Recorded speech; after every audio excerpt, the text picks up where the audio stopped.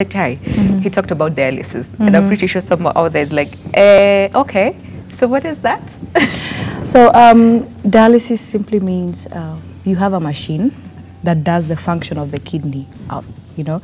So we have like an insertion of a catheter or a large bore granula, where the blood is out of your system, gets filtered, and then you bring it back.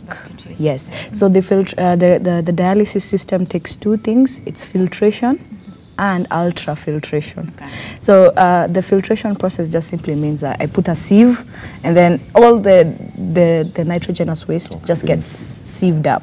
And then whatever is left, some of the solute is already absorbed in it, like sodium, potassium, and so on. So you add another dilute to dilute the blood before you get it back into the body. So it does the function of the kidney outside. So it's a mechanical way of filtering the blood. Okay. Yes. And how often does someone have to go through dialysis?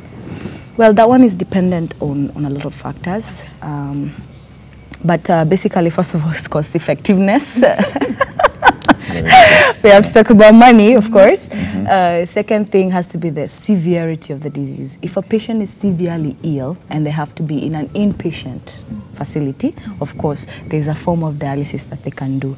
But if a patient is not chronically ill in such a way that they can do their activities, they can go to work, they can do this and that, and they also have, like he said, a social support. Those are the kind of, there's specific dialysis that you can do for such situations. But I would still say the first thing would be cost effectiveness. Okay. Yes. All right. And someone probably who has the acute kidney disease, can they also go through dialysis? Actually, in acute kidney injury, yes. Most of them actually just go transcend to dialysis like immediately. They even do something called hemodialysis. It's just a filtration system. It doesn't have like anything that is a lot of expense. So it's just something being sieved and then you're given. So it's dependent on a lot of things, to be honest. Yes.